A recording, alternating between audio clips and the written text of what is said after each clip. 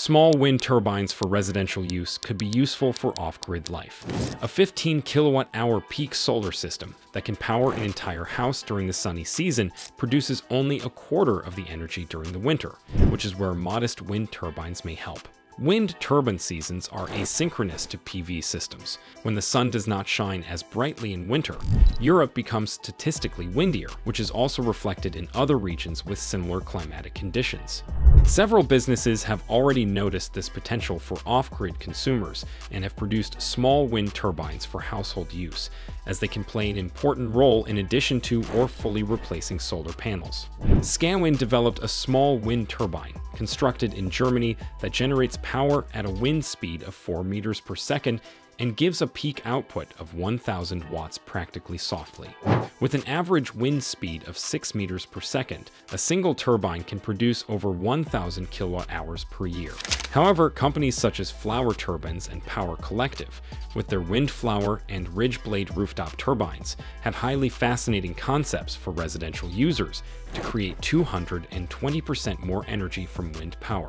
That is why we took a deeper look at respectable companies' tiny wind turbines and will assess them with you today to determine whether an investment in 2023 is worthwhile for residential users. First, is your area windy enough for a rooftop wind turbine?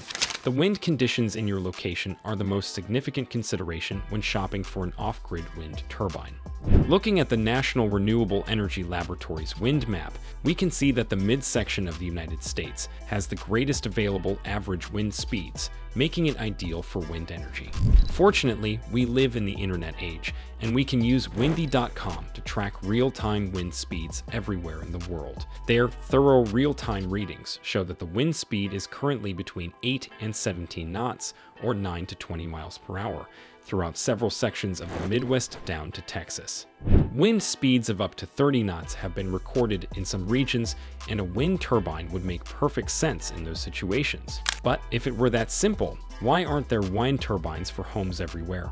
Skywind introduced one that, at only 20 kilograms, could literally be installed on any rooftop. The rotors are composed of aviation aluminum, which makes them light but strong. Conventional rotors are unnecessarily complex in the manufacturing process. Wind turbines for residences, on the other hand, must be as inexpensive as feasible in order to be competitive. As a result, the rotors are bent at precisely the appropriate angle and at precisely the right location to generate an aerodynamic profile. They also have a unique trait in that they only have 2 rotor blades with wingtips at the end, similar to airplanes. They improve efficiency while decreasing noise.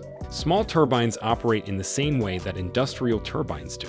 When the wind blows, the kinetic wind energy is turned into mechanical energy, which is then converted into electricity with the help of an integrated generator. It features an incorporated automated switch-off system to prevent the turbines from overloading and damaging themselves during a storm. Skywind's design is patented, giving it the world's only micro-wind power system with a guaranteed performance curve. Because the entire system costs up to 3,000 euros, the generated electricity price is 30 cents at a wind speed of 4 meters per second. It drops to 14 cents at 5 meters per second. The average American household's yearly electricity use is 10,000 kilowatt hours. Therefore, 10 of these 1 kilowatt-hour turbines are required to provide the energy requirement, resulting in a $30,000 investment. However, these devices should be used in conjunction with solar panels to generate electricity even in inclement weather. So, is this mini wind turbine really the best way to generate wind energy at home? What about vertical wind turbines? Flower Turbines has introduced a highly interesting project: vertical wind turbines that come in 3 sizes. The Windflower begins to generate power at 0.7 meters per second or 1.5 miles per hour of wind speed. It is a really attractive option, and the smallest form is designed for residential users, weighing only 18 kilograms. The manufacturer also stated that the flower turbines are not installed alone. If at least 3 turbines are put, each flower turbine becomes 20% more efficient, and if more than 5 turbines are installed, each becomes 50% more efficient. This is owing to the resultant air turbulence and suction produced by the flower turbine. At a wind speed of 5 meters, 5 tiny turbines create 1,300 kilowatt-hours of electricity every year. However, the buying price per turbine is $3,500. The 5 turbines would thus cost around $15,000, with 1,300 kilowatt-hours of electricity produced every year. The flower turbine would pay for itself in 30 years, although that is merely an estimate. A 1 to 2% annual maintenance expense must also be paid. Ridgeblade Power Collective. The Ridgeblade is the company's most fascinating home wind turbine. The Ridgeblade turbocharged wind turbine from Power Collective must be placed on the rooftop using 2 mounting rails. It is a safe installation because the turbine is positioned on rails.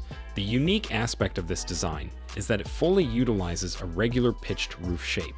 Ridgeblade takes advantage of the available space on a sloped roof and binds the force of the wind by utilizing the Aeolian wind concentration effect.